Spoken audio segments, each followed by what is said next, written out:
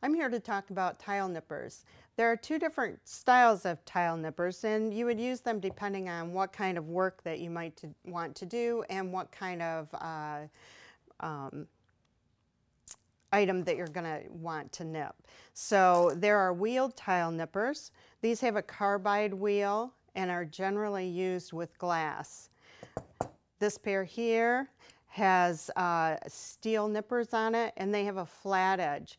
This type of tile nipper works good for using with ceramic tiles. These are porcelain tiles.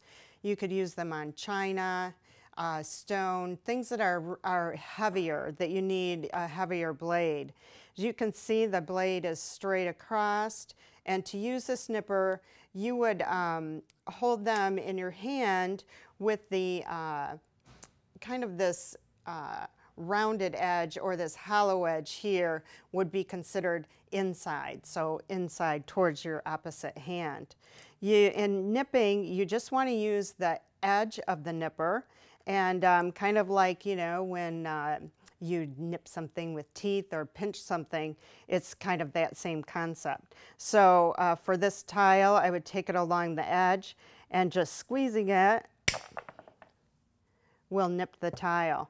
From that point, you can actually then just take little bits out of this tile by nipping along and creating different shapes that you might need to use for fitting. And that is the process with these. As you can see, these take a lot more strength, and but do work good for something that's really heavy. The wheeled nippers, it's the same concept as far as how you would hold them. So we have this being the outside of the nipper, the flat side, with the wheels towards the inside. These shapes, I started with just a piece of glass that you might have, some scrap glass. You can cut strips of any size, any width, and then from there just piece them up into squares.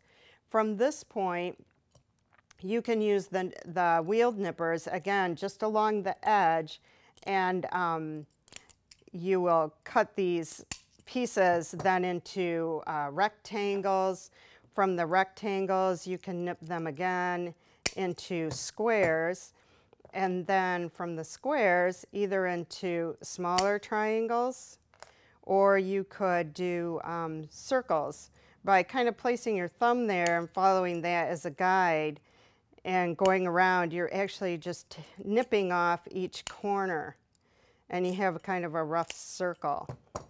So whether you can see that or not, you have kind of a rough circle. From there, you can obviously go into half circles and just kind of nip away. Another way to use them is if you kind of hold them at an angle. You can get kind of shards, what you call it, shards, and, you know, kind of get these little half moon or half rounded shapes. And it gives you a whole variety of things that you can, shapes that you can cut out really quickly and easily.